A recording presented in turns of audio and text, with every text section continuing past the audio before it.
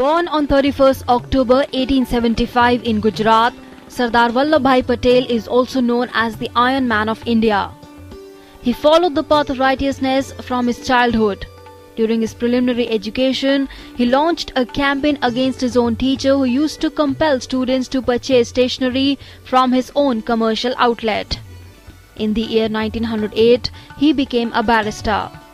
The time when Mahatma Gandhi decided to commence the Quit India movement with full force, Sardar Vallabhbhai Patel elucidated the framework of the movement to a gathering of around 1 lakh people in Ahmedabad.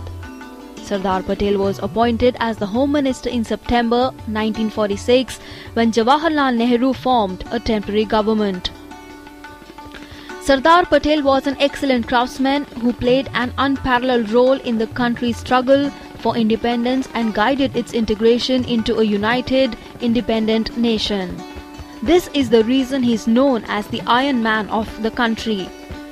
His first and biggest contribution in the freedom struggle was seen in the Kaira struggle, where he compelled the British government to give tax relief to the farmers who were facing the situation of a drought. Sardar Patel was a courageous, disciplined and a hard-working man. He opposed the differences on the basis of caste, creed, color and religion.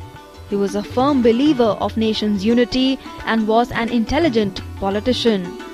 He had love for his nation, which made him to confront all sorts of problems to gain independence. He holds a very important place in the history of Indian freedom fighters. Sardar Vallabhbhai Patel was awarded Bharat Ratna in the year 1999. He expired on 15th December 1950 at the age of 76. His ideology till day continues to guide the nation. Jyotika Grover's report, DD News.